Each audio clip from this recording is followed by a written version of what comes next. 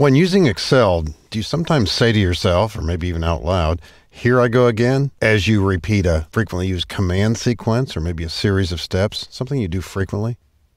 If so, you need to learn how macros can automate these steps. Let's take a look at a few examples. And I also want to suggest that in a certain sense, you've been using macros all along. You just haven't thought about it in that way, or you maybe haven't used that word. Let's take a simple process here. Maybe in this list here, when someone leaves the organization, at least for a while, what you don't do is remove the record. You simply want to use strike through. In other words, Madeline O'Brien here is left. We want to use strike through on these cells. Most of you probably know where to find that feature. You'll go to the Home tab and possibly click the dialog box launcher right here. You might know a shortcut by pressing Control-1, or you could right-click and go to Format Cells.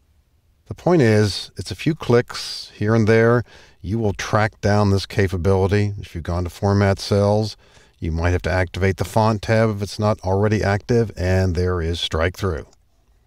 Now, I wouldn't suggest that a lot of people use that feature frequently, but you could imagine if it becomes pretty important to you and you use it a lot, you'd like to make it faster.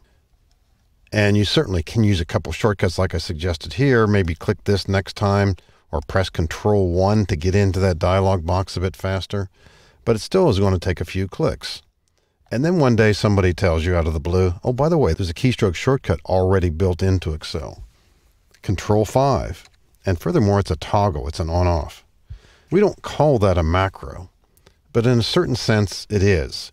It embodies the idea that a short sequence, in this case a keystroke shortcut, takes the place of those 4 or 5 clicks that we just went through before.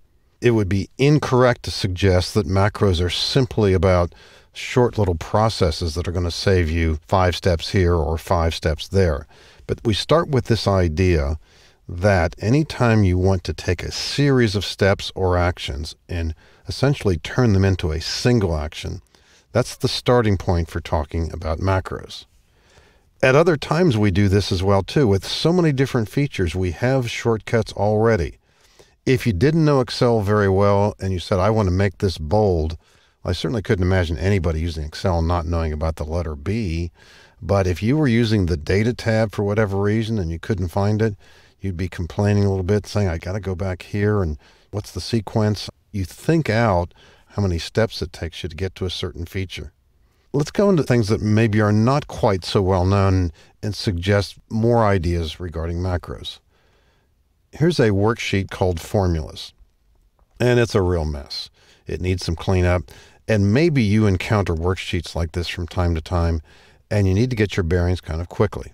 In prior versions of Excel going way back, it used to take quite a while to figure out where the formulas are. And what I'm about to do here is going to be fast and easy. It probably doesn't require a macro, but sometimes you get annoyed at processes that even take only 3 or 4 steps. How do we find all the formulas in this particular worksheet? On the Home tab, the extreme right button called Find and Select, there's a choice called Formulas. It highlights all the formulas. Now, you might want to add a color to them. That would take another step, make them yellow or something like that if you wish. But that's certainly a handy feature. If you use it often, does it bother you that you always have to go to the Home tab, then click that button, then make the choice, then add the colors? Well, certainly the steps that we just went through could be turned into a macro. And so what I'm suggesting here, at least initially, is the idea that any sequence of actions could be turned into a macro by a process known as recording. We can turn on a recorder and go through those very steps manually while they're being stored for us. And then in the future, we can either use a keystroke shortcut or a new button in the quick access toolbar to actually execute that sequence with a single action. I'm going to click Control-Z to undo this. A companion feature to this would take considerably longer.